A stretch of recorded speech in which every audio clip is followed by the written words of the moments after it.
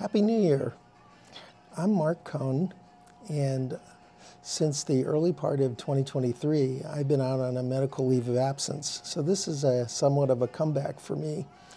And I'm very pleased to be able to share predictions for 2025. I want to talk about three distinct initiatives in three areas. One, the first being market adoption, so an initiative that is gaining traction and it's been significant, and that's private networking. Private networking, and by the way, not just private 5G, but private networking is leveraging the 5G infrastructure, but also private or local wireless as well. This initiative was driven initially by industrial automation, but is now expanding to new verticals. And market projections are indicating well into the double-digit growth, and we're expecting to see additional application areas as well, such as healthcare and financial services, both of which are driven not only by the need for connectivity, widespread connectivity, but also by regulatory-driven privacy and security considerations.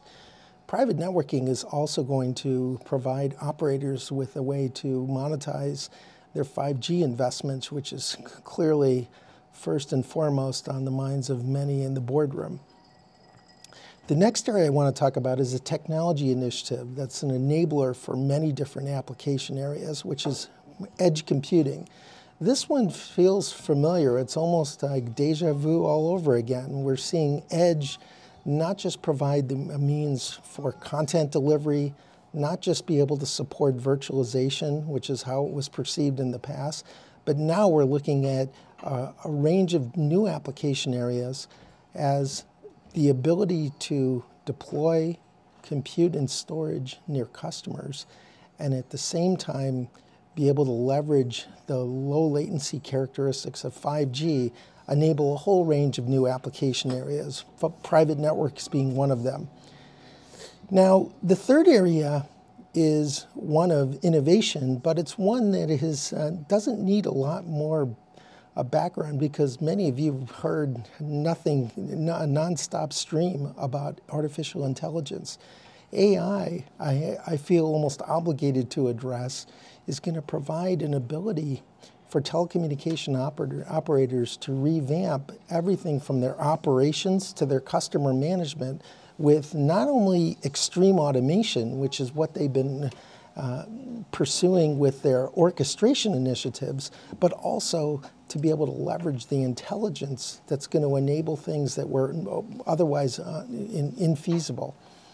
However, AI is also causing a lot of industry consternation and concern. As an example, I went to the Open Compute Project OCP Summit recently in San Jose, or at least I went to a discussion after the first day of the OCP Summit, and that revealed that everyone is talking about one thing, which is power consumption, power density, cooling, liquid cooling, innovative ways to generate power, cooling, and everything else under the sun when it comes to hard infrastructure. Well, that's a pretty different anomaly, and that to me suggests that we're going to need to think about re-architecting to be able to leverage distributed computing, not just centralized mega data centers that are starting to hit limits that are going to be difficult to overcome.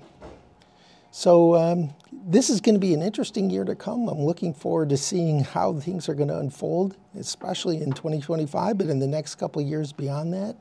And for those of you who wish to reconnect, I certainly welcome that. Certainly do that based on my LinkedIn. Thank you very much.